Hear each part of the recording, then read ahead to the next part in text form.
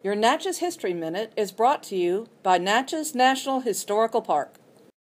Sadie V. Thompson may have been born in Ohio in 1876, but her life mission was the education of African American students in the city of Natchez.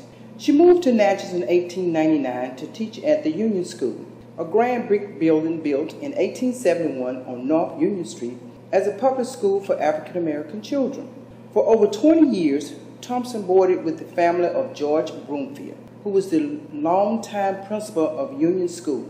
Later, Ms. Thompson served as a principal herself of the Broomfield School, which was built in 1925 and named for George Broomfield. In 1928, she bought the house at 26 St. Catherine Street, just a short walk from Broomfield School, where she would serve as principal for 26 years until her retirement. But on January 2, 1954, Sadie Thompson was able to deliver an address at the dedication of the high school named in her honor, the Sadie V. Thompson High School.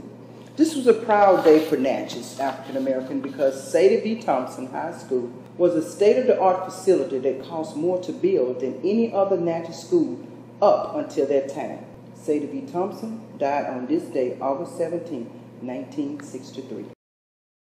Hi, I'm Helen D. Brooks. I'm a proud graduate of Alcorn State University and a member of Delta Sigma Theta Sorority Incorporated, and this has been your Natchez History Minute.